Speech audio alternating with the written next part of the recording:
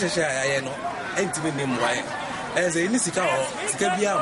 national, and I say region say if I yarn every place, yarn every place castle, the earlier say, Yen Yap from one, I intimate and yes, it can fund to program. Now, and run a joke, and I'm after veteran, after veteran. Ella regional rep, regional deputy organizer, no swatch on Omra, and run election. Osei, can I say any election? What they always go in this go, I say, Sika cry, I finally about 1,000 so. Young fire no ever boy on a young total Kakraka. Osei, this is no courage. This is no courage. Now, only 50% at your. House of Elders, on the idea of the electoral commission. And next Caribbean, young Kasee is up levy of 1.2 around the 120 galaxy. Say, I'm finding election. To a to a constitution, and then you go for Adom, Mira Brown. The I minister, how many say, the constituency chairman, a veteran, that was a mention. And can so Baba Catcher and say, oh, Sika New. Entino election embassy. Yehuno, and Robert Catcher says came to election. Now, so and run, you may who say, see, and to Sika, I'm one for and the 2 bar. Almost to if you say, Obacatcher and say, well, one Kasee delegate in Katan to Africa. You are to be my delegates from English Africa. And the contestants, the idea is to discuss 1.1.2, that is 120 galaxies each. They are Mahoma. Yeah, we are, or Siska, you want to know, Omonko. Now, she said, no Mako. That the Ben on baby, and you know, Sankachama by Nora, and the country of veteran ground say, Skabia financial, but it's just when you office meeting a lot of embassy. And I have 5 years on Metna, and so Mobre, and so Madaji. We and Penifoni be our Mukujina say and to almost bar in the Korea, so Modu among some air to jar. It be more air trips a delicacy, no, so Mancasadum Sikabe for Caba there. A dear, imu every pan. Yena ye na afi ye nko ensem fufuro man adwumayefo be se ahansia ne ade a woton nwentoma ne ntoma hodo ayitintim ewo maye emu wokokwa pai aden a wo se tax force a aban teye senka ye nuanom a wokọ China kofa ntoma hata fufufu a ebewiase akutia yankase adwadie ene ntoma ye nwenu wo man mu no aban so wo dwumadie no wotwe asensen kakra wo muru ye akum wo se watikwa pai adenti ena aban so wo dwumadie no wotwe ede asensen.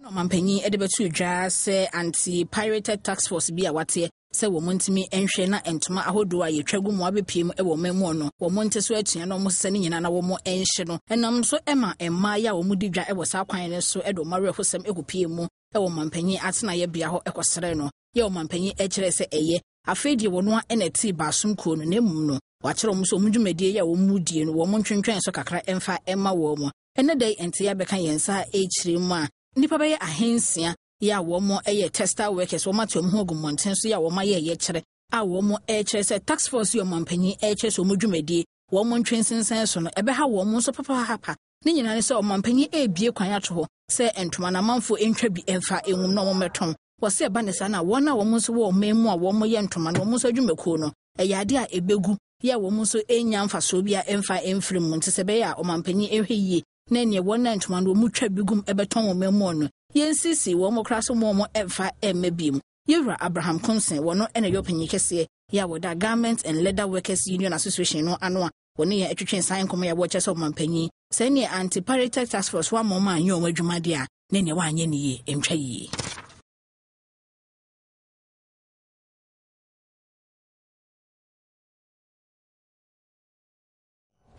Oguswa ehwe Adom Kasee mekai wo se www.multitvworld.com so edi atwagu a wobetumi akọ no ahwentu betumi afre wo nua se Adom Kasee ya sanso atenase ebia sanso na Adom TV tube o YouTube so yewi ebetwe edi ego nti so ntumi ahwe ne na wochina wobetumi akọ no akọhwe no wahu de ekoso ewom ye kọ ensefufuro mu de a oman mu keteke adwumako se de okọ asantemantemu a ewemu abeto dwase atete apansa ma wiwi te sa mu akọ edu adane awerehosem pa Adom Kasee ye de ani edi eche ekọ hokọhwe ya chese ebi mukra de adade wo mu fie almost de aketuma kapea kese ebi mu de adane twomba fufu atela pa ene ye wono ho Prince Osei ene de ani de eche Obia enimu se akwabadie ewo Ghana no akwakogina cars ye fa yakwan eso keteke wiemhyan ene nsuo akwantuo na eba keteke dwumadie no a sese die enkra echiremu se enema apaska kra ya enkoye eno ena Adom Kasee yensentwire ni Prince Owusu asiedu edi yanim edi yakọ Kumasi railway station na woduru ho a wonmo fa ye engineering side no kire se edan no ebua ne sa eyare hosem wobekọ na nipa wonmo age ho aboso ebi wo ho a ye ma wonmo kwan kra bebre no ampo ena emrama wonmo kwan enso wode ho aye wonmo fie prekope na wote chobafo odi wonmo dwuma enipa bi wo ho a ba sibra ena wonmo ebo a wonmo jeje niememu enso ewo ho na nka me hunu yei wason ba sibra ya wo bebo a nka wo dan ya wo de your business na so we die akwakoye keteke ebia ho a ena wonmo ejeje niememu na no ni ahwemu a se emfie be ya duonunum entemni aban bia ba so ewo Ghana waso keteke adwuma no obeye ni yie na so ya hwe animu a harabasa akwakoye dada ya adwa mamedie ya bibia ni ho a ekoso ya kanen wo hye eye offices a keteke adwuma na wonmo dwumadie etimi koso a enei enini nyina atete apansam na wei tete na atete ama broni anya bia pempam nanka Kumasi railway station ubedru ho senia wonum etoto wonum akwan a na keteke akwantuo na efe na ani kakra nso ekwa na wo free eye Kumasi die nim na de wani kire Kantamanto railway station ewo enkran eno nso de tie ewo Kumasi no saa bi ene tie ewo ha ya amanfo binum amra ma wo ho kwan ena wonum age edi aboso oswafo ya wono ehwe akwabadie ensem so onimonyamfo Jifa Ativo ene wone Adom Kasee atwetwe ehun komo the rail line from Takoradi to Kumasi and to Nsuta. So that process is ongoing, it's not completed yet. For the eastern line, is being packaged together with the Buankra inland port and is going on for the PPP, which is being handled at the World Bank office as I speak to you now.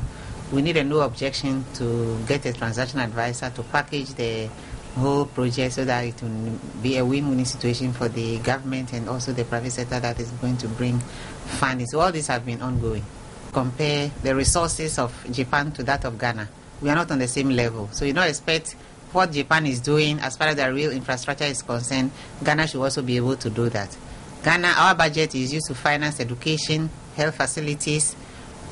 all the social services, water, housing and all that. So we don't have the quantum of resources that are needed to develop the rail line. That is why we are trying to get the private sector on board. We cannot compare Ghana to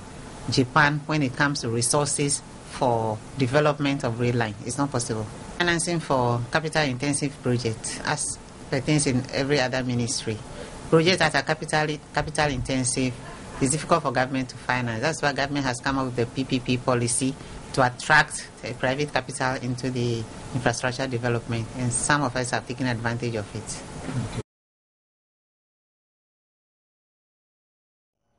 Nene ankwa enyumeko momre na mofam ho emagimbi na keteke dwumadie na etimi konka na esanse utie se de osofo isi kan dia se de ne to aban so a yebedi edokno kwa entesanso ebeto ye pa agudantum ye to akase no eso kaje bi eho de ne ani kire na okopiem ewo kaje bi a enhwemu akire se ade a efo a obehu no kaje bi te sa akomadan ne nto se politin bag na ukwana ko se politin bag de da monte ahwe no antia so esan se wona ho bawro bintu kase pa eno manfo agija eno wato ede ato ni nyina da ene se baabi o manfo beja wonan kwa no akoye boache bidin akoye dempa ye ede amabo mo enam so ene Adom Kasee wode adesede sonko ato anim se yenkama ne to aban se agyanan de ohia bi pa ewo potemo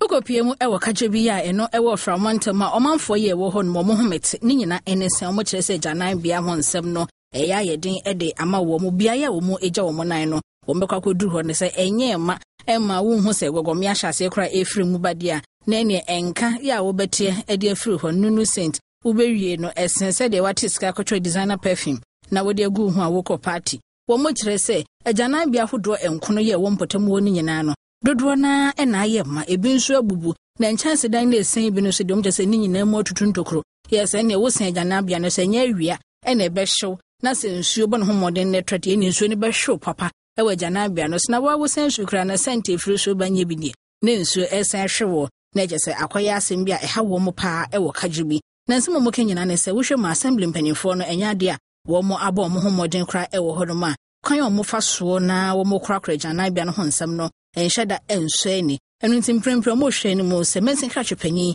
ya wo mampanyin etimi ayi no ɛde na ba kadwubi no wontimi ɛmɛyɛ nsakraeɛ wɔ gyanabea ho nsɛm ɛfa ɛma wɔ mo na sɛ ne mo si ɛkyerɛ mo si ne de aba so ɛfene aba so ɛwɔ kadwubi ɛne sɛ gyanabea ahodoɔ no wokɔ ne ne yɛatom bomba latren na wonya baabi ɛne ɔbɛyɛ ho yi a ɛne ne rɔba baagi wiase esum mo se ne bɔne fo papa wɔ kadwubi ɛne onya tempest anu atɔ bi ɛne ɛwɔ kyikyiri ne se no atɔ no sɛ kan sɛ ne ɔmo to netball no na mistake ne to bi mfikyire akyi a ntɔka wɔ mo ne wobɛso mu ɛwɔ kadwubi kurodua ne mu ɔno na ɛsɛ amampanyin ne mpanimfoɔ gye sɛ mo ka bi ɛde ma wɔ mo no mo ho kyerɛ wɔ mo paa dodoɔ na ɛna ɔmo kyerɛ sɛ ne yɛfunu yadeɛ ɛka wɔ mo a na ɛsɛ akɔyɛ den ɛde ama wɔ mo ne nyina ne sɛ gyanabea ho nsɛm no ɛnhyɛ da ɛnsusi yie ɛmfa ma wɔ mo ɛnti ne mpanimfoɔ ɛmɛyɛ bi ɛmfa ɛmoa wɔ mo Akono kofundo gota uma hala fayo kofi oni undu preto hajira ta mi hia foji be bilento na me mo nya no nyere quality ameshia yi. Actually there was no reason backing it that they did not tell us any reason why they blocked it is full toilet. It is full because some may say it is full, and if it is full they have to collect it, and as of now you are not seeing any improvement about it. It's a sort you are pity. It is a na a pum toiletum. Jim Pese, Gisino, one boy, neck, and Mano and ye may. Soon betosa. Oh, dear, a wrong now, Boko. Now so, and yet, Boko be wrong, Sassia, Boko, if you are. Eh, Obi Chiro Sassia, yet cotasum. Until well, dear, on bombori. Na, on bossy sat if you may. Na zinzi na asai na omuye na nyina anya kama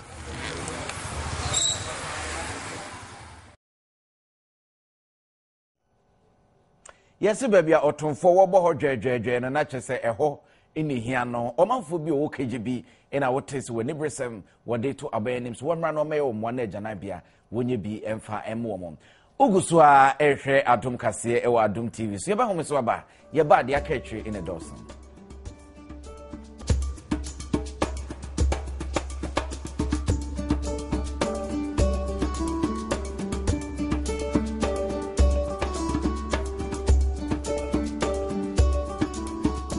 Memu akwa babio eba Adom Kasee eso yento akasee no so ne enko a police for akache enkra kopon mu police for e de futu sem sonko ama awofo se iwiase baabi anyakopon wone na mahia no wo sra won no ehwa na bonsam so betutu ne kobi ede eche nyame madogon ede ntie ba beti brunyan omanfo ema omani enaho esanse nipa bonefo bi ahyase wuwewia nkwadan koton eni ti so jeja oba nas wobi ekuhuno no wowia no ede ne kwa na nyi obi na ekumatwe bosi akon ene de ti age atwema ekra kopon mu panyimpa wono ne hwe enkitawde ho nsenso ede ma posi sadom no ena waba ahoma no so sergeant kwabena danso yemu akwaba sergeant sese yanya ne ntiese abrantie bi wakọ akọwia nkwada mienu bi ama ho nsem asọre ne ade matimi ache no mejina fidie so akire tiefu nyina se wo mutie ye wo radio so na mejina wa fidie so ama tiefu nyina fishapa afen kometo yen na abrantie na mo pe na che no se wakọ akọwia nkwada mienu bi ne ade no sese ho nsem akosisan mo nyante mpupie bi a ekyese abrantie no shaa na wo shaa aya no kura yentimi nyaama nche no na hwehwemu kakra ye na kire se bɛɛsɛ na ɔtwe mienu nie asɔre ahodoɔ mienu ɛwɔ nkra ha sei na ɛnam bambɔn ho nsɛm timi fa saa nsɔre ho nsɛm edin no ntudwa yewo mu ne sɛ maame bi ne ba abɛmoa ɛkɔ asɔre maame no kɔ adult service ɛna abafra no so kɔ children service na numu no ɛna abrantewa bi ɛde taxi eba elokuta iPad phone ema wo ba ho ebe fra abofra no so o ma se me ne o emra na men kofa mobile phone charger emfa mauna o de akoma o ma me enu mu na abofra no di na chi ena ode ne share taxi mu pua ena ode no koe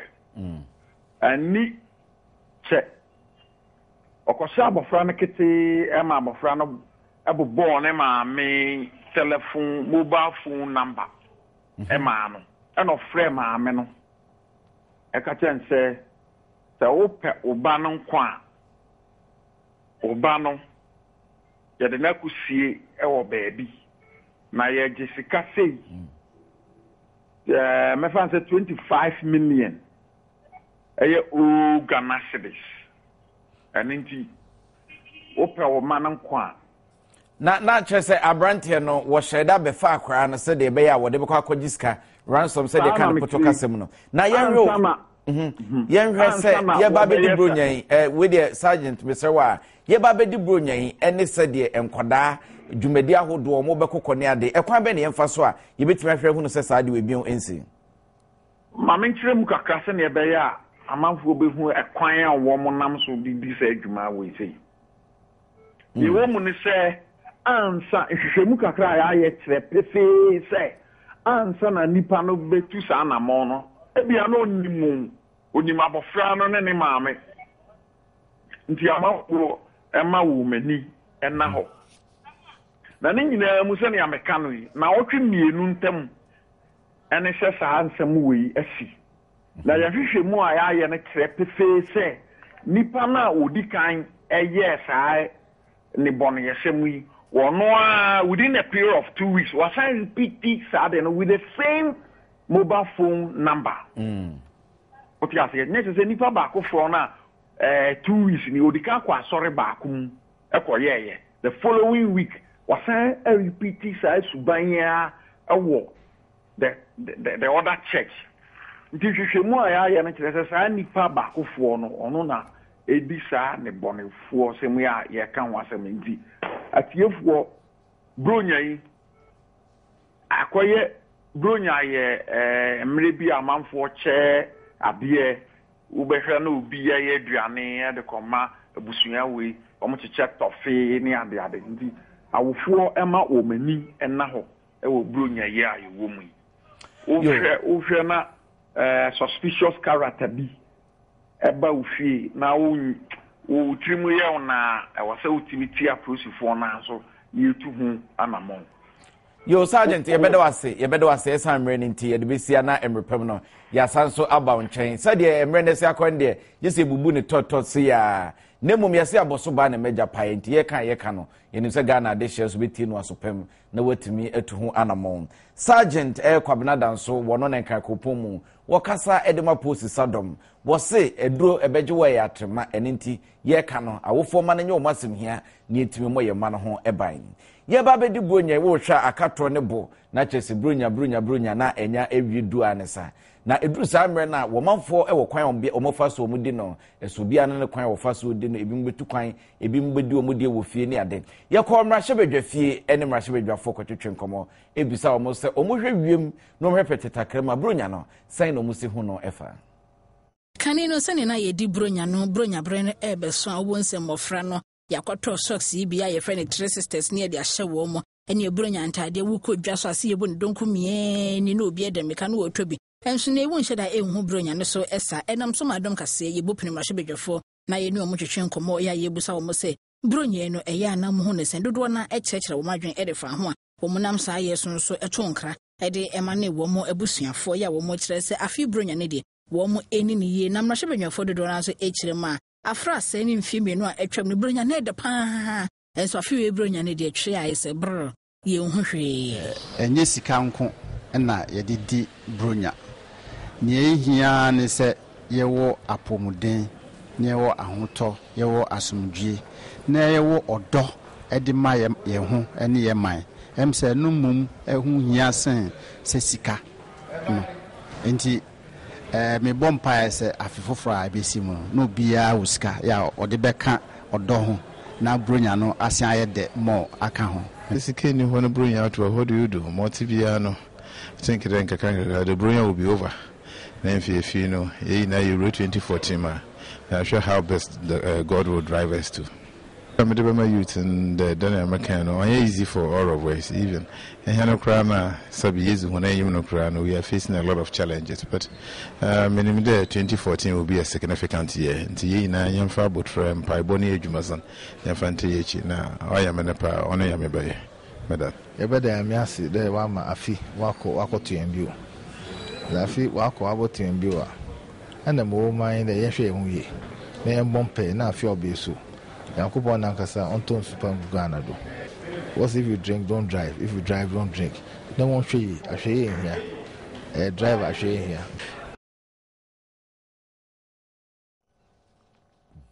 Omaimu Emrashibi Fie in the choir and Emrashibi Jafobi, Ecotriche and Common. Nasa, oh, her and some food from an Emrashibi Jafon and the Dubunya, Womo Edi, Ubia Edibi. Wana wosika wana woni bi nyina de bi na adokase ye ne ababa wa bi a wosoaso anoma e wodwom de kan se kai wi ne bi etwetwe nkomo ebisa sa hoboabo aben e no no so wo ye te seni nuanom na afi bronya no wo mo so etimi ede bi eye abayo bi a wo mfie aduonu miensa ne dwumadi a wodie eye kayaye adwuma ya na wone Adom Kasee adi enkita ho kwan a wonam so a bronya no obesi adi ede afa eno en wo kire mu se wono ankasa ne ntotuye mu no enkran ha ya en wo bedi ne bronya no nya de ase wo tu kwan esan se susui wono mato de ne namfonom nenso akwakoye bibie ho kire se dada ya no ana wono edididi egira so ede bo wono bra eti susu na wono tu ni nyina eno an wo twa won ho edie enti de ode beye lorry fair kra no eho asem ebeye dene en wonya lorry fair no kra so no tu kwan ekoni kromu a wo bekọ no obi a hwe wanim yenim se boga ufri nkran e na aba enu ti awasa wodi akyede e ma amanfo na no nso woni bia na akwakoye bibie ho eti ne pam no twa no ni nyina ene se machew eti ne okira nkran ha ya e na wodi eye ne bronya no na eye Amina Hassan wasan ya kyerɛ sɛ kaya yɛ adwuma no emfie bɛyɛ nkroni ɛna wadi ho dwuma ɛde ba besi sabre adeɛ baako yɛ hanadwene ɛne sɛ woni dabre ananso sɛ baabi a wɔde ne tiri ɛto ɛno nti so wɔyɛ adwuma no wɔbrɛ edura anadwo a na kyerɛ sɛ ne yam kra ɛhyehyɛ no esan sɛ baabi a ɔbɛda ne nyina no akɔakɔyɛ nsɛmpie wɔde ho afutuo ɛma mmabuno sɛ mmabuno nya hwɛyie ɛwɔ namfo bɔne ɛho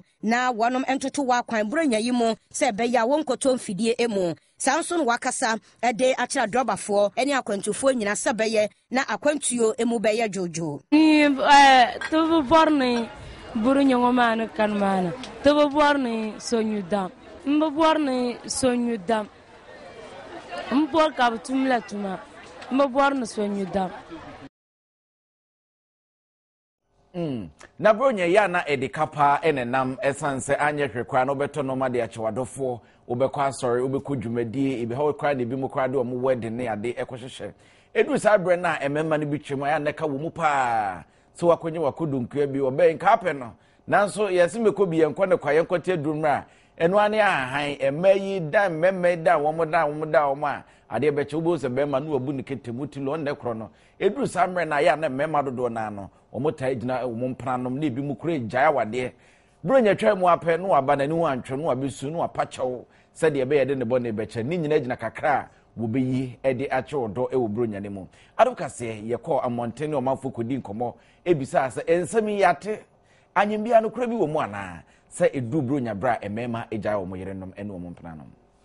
edu afidi da so na emema dodo na afɔ mo ho adwen na eso mayo mo ho kana nasɛm bia na eso mo dada ma ɛne bronya ba ma ne kyerɛ sɛ na fiwe do ma hwe ata so papa sɛ wo yɛ bɛma bia ne na etwe mpana na wayɛ wadwen sɛ bronya eba ade che kakra wo de bɛkyɛ no ana shopping kakra ade ne bɛkɔ ntu begya na ne ɔboa wo mo sɛ kwaso ma yɛ ɔbɔ ne sɛ de wo bɛbu nkotodwa paacho ɛnya de ɔmo bɛtwe ama mmɛma na gya wo mo da na mmɛma no so bi kyerɛ ma yɛ na ɛma no shopping ɔmo yɛ ne ya na nneɛma no dɔso dodo ɔmo timi bɔ ka na de go ɔmo kom na ɔmo ho mete enti sɛ wohwɛ na afidi da bi bɛba sɛ no amfa ho adwen na no gɛ na nyaye a na ɛso ahwɛ a wodwa kyerɛ nyinaa no ɛna wo bɛsesa na wo de akoma ne so woni enu nte duru sabri ne binum timi hyeda ka so mo fon ayera ebinum ka so mo fon ne kra de mouthpiece no wo monte obi so anu ahyeda no adum fon no ya so network no de ahye network no ko de baby ebinum smith mi ya by force akwanto no mu ko mu krom na es woni na busuafo akohwe boma wo mo ne wo mo mprafo ne entimi ne buronyan ne nyina ye niema wo mo de becha wo mo Adom Kasee etisi monten so na ye no manfo bi twetwe nkom. There are some people no Christmas bedra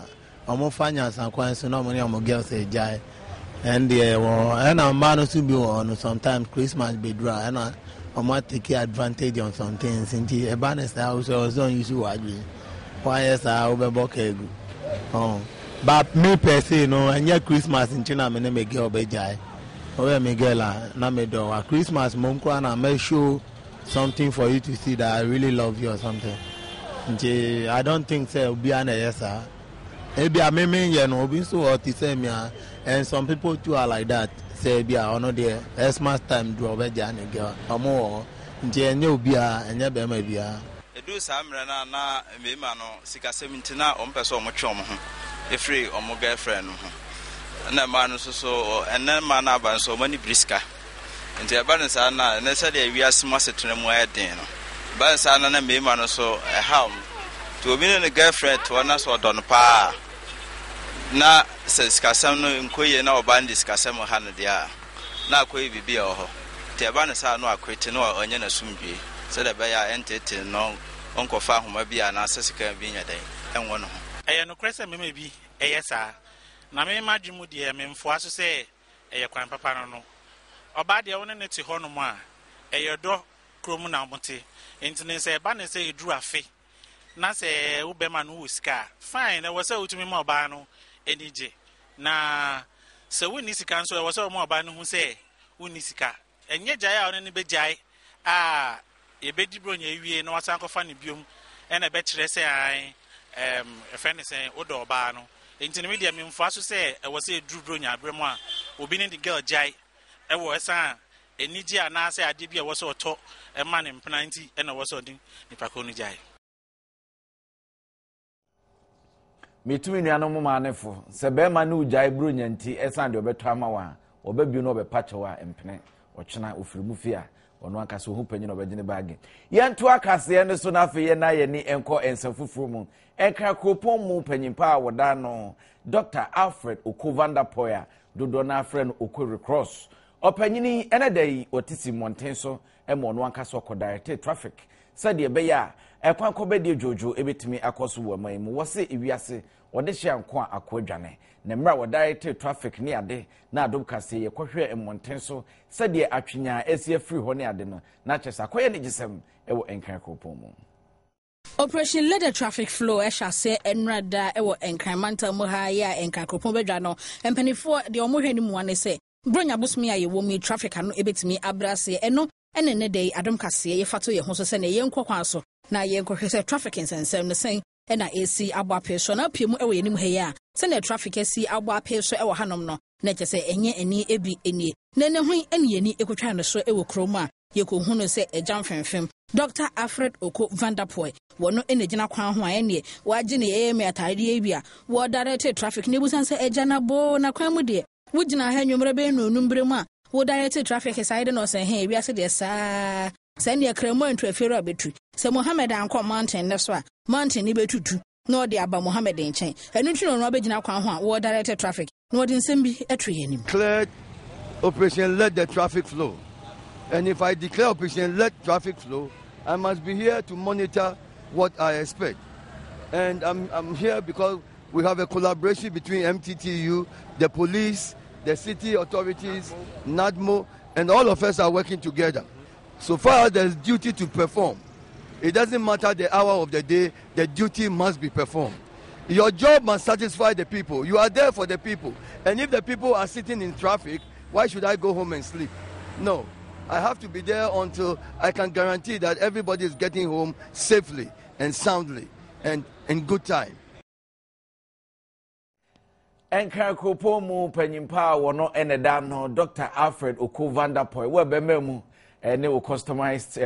reflector odigina kwa ho a ode direct traffic why ade ko bia yesa nka Ghana ke betimi akonkane ya be gina we so na ya home so aba ye ba de aka etwe ene doso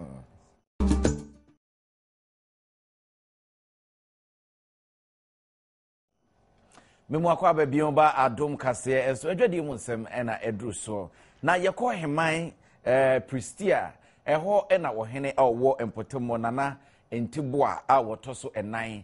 wode nsem aba betudwa ne nsem a woka nyina da ene se efom agudi a yetu no kwa na sabia mu sabia nya do wonhyeda ehu mfaso esanse wiase afa na nyina da eyakọ ese gold bo ekofom ene ntiwutui ebe wiase wode wakodu wiase dwama so no na asa akofaka ene de aba yebekọ ahoma ne so ni ene nana nteboa a woto so nan akotwetwe enkomo ne abisa se die no hu ya enam so wode safutu semi aba abetudwa nana abeka yensa ye mo akwa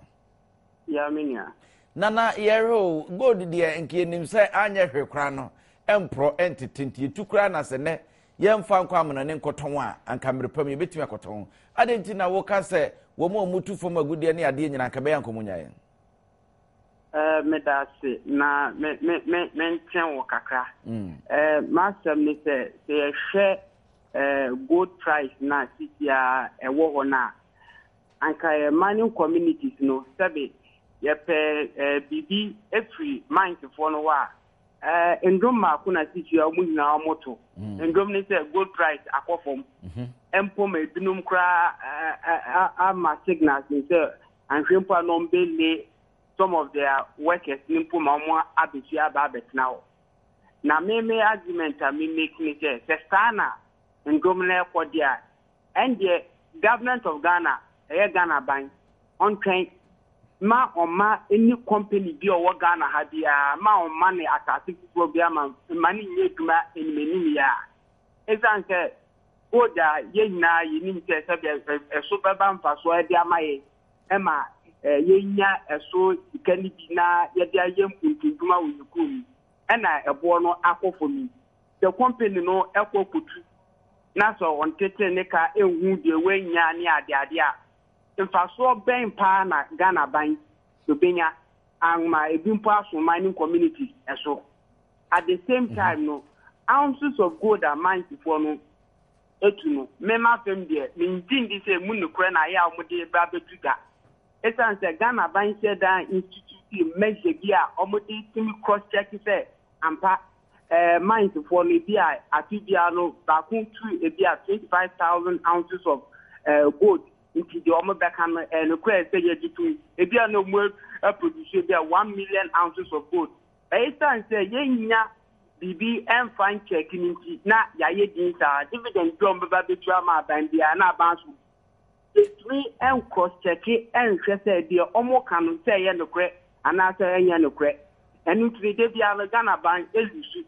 then at the same time so that bia 10% na Ghana government na kwa omo share no embrace say Ghana ban be ebe sisa ye mining law no na abua Ghana afoyi debia 10% no emboaye ye say the ye di and the emboaye I say you come with him. They be a ben 60-40, 70-30 grana for a certain pona and kebabwa. But they be at the 10% nana yeshe. Nana say material Nana submitted okay as a mintra no wadaruma. Material okay as a natural say emrana ye de bought a former good year who buying new two near deno. And I was see me and Nico Honimum and Shadan yes ebia go to walk off from anase bibisa essence woka wokan e ko baya bisi emra no so wo hwe royalty so mutua ne ade a e wo fom ne na je se emra ne wo se yiri mu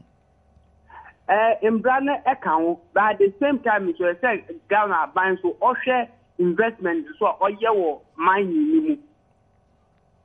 yo nana ye bedo wasepa so agebre na enwumere woni Adom Kasee atwetwe enkomo nana ntebo a woto so nan wono ena heman Pristia woyo ohene awo ho wono so de wohu edefa ene se de eba se de si tu fom fongo ne ade a eno no wode abetu dwane na kyese na echema emra no emu amredodo aban so so yi kapre anase sempo a wona nwene hu mienu no nhwe hu se ede asomdwe ene mfaso de ebebro manyin de aduru so ye ko ne akohwe ewi mu nsachare mu nsem bomode ha se obehwe se de be ya upia bonte a obi hu atade wo so hwe nkwan wo so sra ene kwan wo so faso toto no ma ye ba isia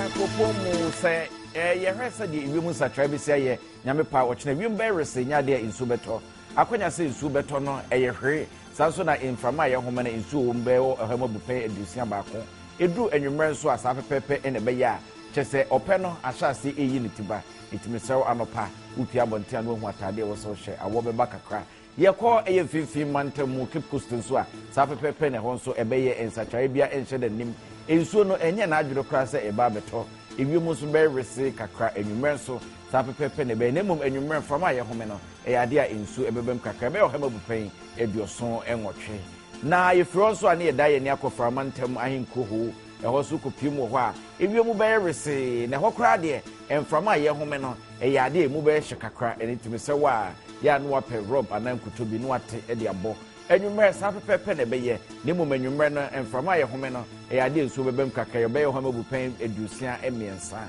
saso na kopiem asantemantam ahenko kuma senso a enya ade a ensuo ebeto ibiumu be rese esan open na eba ntina chese epe no eboboba pa ne mum enwumre no ade ensuo no beba mframam kakra enti wo home anya ade ahwene be hyehyo ne mum awia ne de upia mesrewada ya no abomode ase obepenkutobi no ate de ewuruwuru ahwenem enti sa de open no ano be den pa ewiemu satwaye mu nsem se de wochena ebesi aye no sei pepepe ina ebesi akọ enti upia bonte a enkwada no awo beba ya no abomode ya no ape atade bi ya emudu de ahyo mo se de be ya awo entimi enkoro mo uguso a ehwe Adom Kasee www.multitvworld.com eguso a edi atwago obetimi akono akore sanso na Adom TV Tube o YouTube watchna da so wentimi ahwe na obetimi akọhwe anase wote asembi uhu bibi na opese wotimi ekai ho so no so obetimi akọ no akọhwe yeba homeso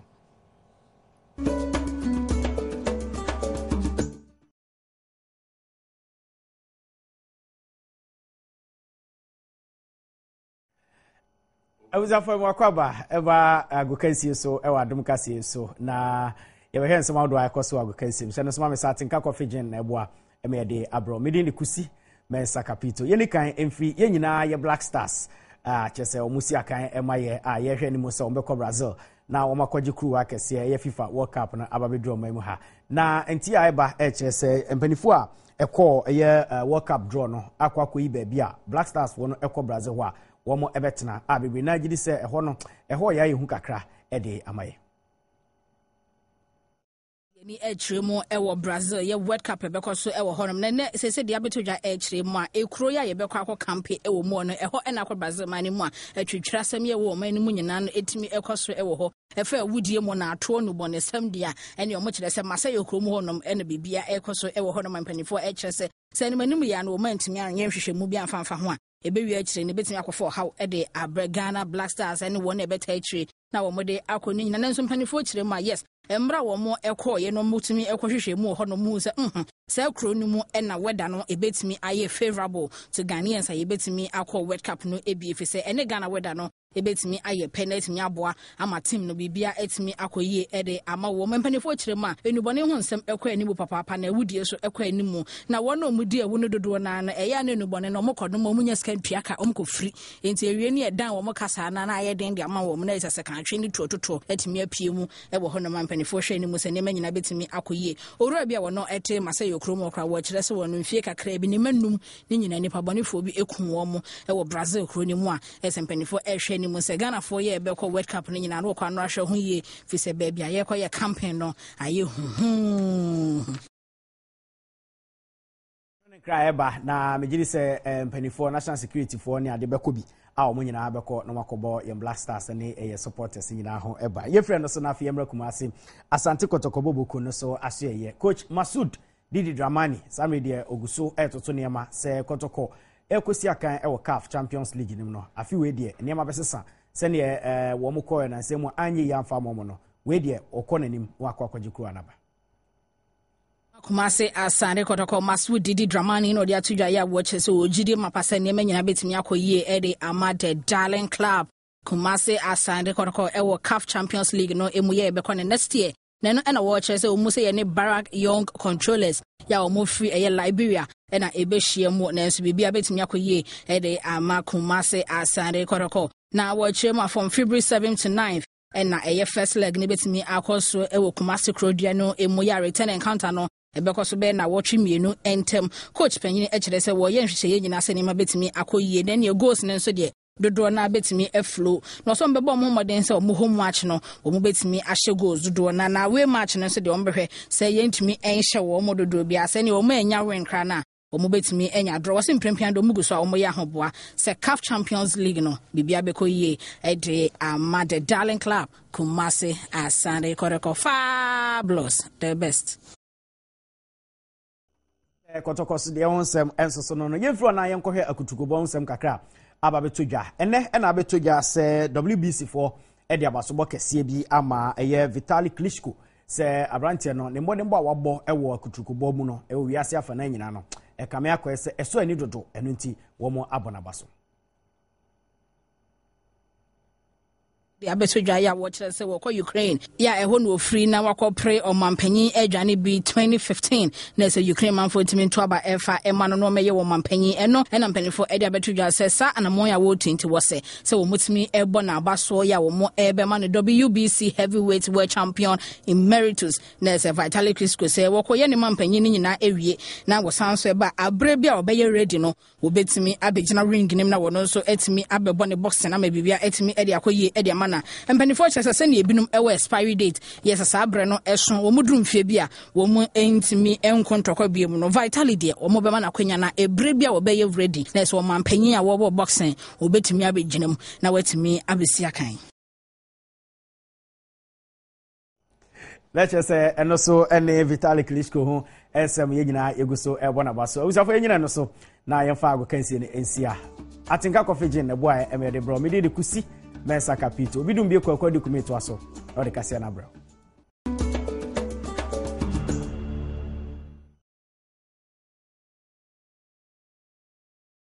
Nti yede energy de monsam ene yede bro ene de wa Adom Kasee eso. Ye ramu dia Ghana nwum tuo mu menim se edi ba ko a wurem fida Agnes Opoku Ajman. Waje din wabonwoma ede omanfo de di asa de hyenkura ne ene de ede omanfo eben so hene no eja na Agnes ense emre kakra ne no ne yenhyeda entenenka eniti ene ye wurawura maduadu mu a akotwe ankase ye maame enua ba Agnes Opoku Ajman ede na bepiem ewofie ha anti agya ko ba na hona mu boko de Yesu adawo ahofo ne de chese so ntida Yesu na ayo na ansa ye be hyase nkomotwetwe ne ade no kra no o se Ghana de hye etimi kaifu yenchi ne hu bebia yefura ye ba na afi yetimi agboram ti Agnes Opoku Ajman ne nwom ne be